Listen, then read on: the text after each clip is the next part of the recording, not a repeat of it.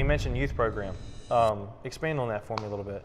Well, we offer youth karate, ages from 7 to 17 right now. It's a pilot program. We also offer kids or youth Brazilian Jiu-Jitsu.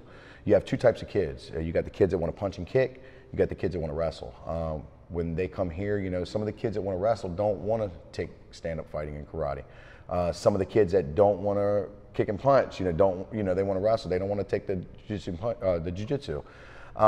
So that's what we offer here. My goal is to shift these kids around this room as much as possible. So once the children take a discipline and they get a little burned out with it, it starts to become redundant, maybe their attention span's going on, us as coaches and staff will identify that and say, look, maybe you want to try boxing, maybe you want to try another discipline, and just keep shifting them around the room to prevent them from going out into the scenes that they necessarily shouldn't be in and want to be in.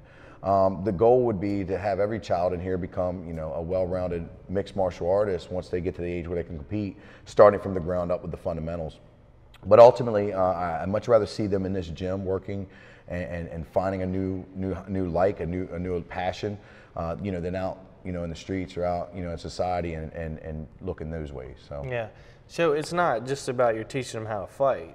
Not at all. You know what I mean? It goes beyond that. Absolutely.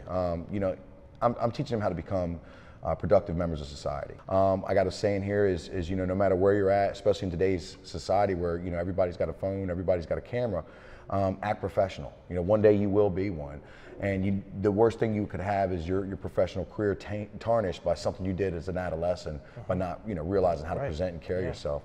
We have a high standard here at this gym. We have a high code. Pure Fitness has the same thing.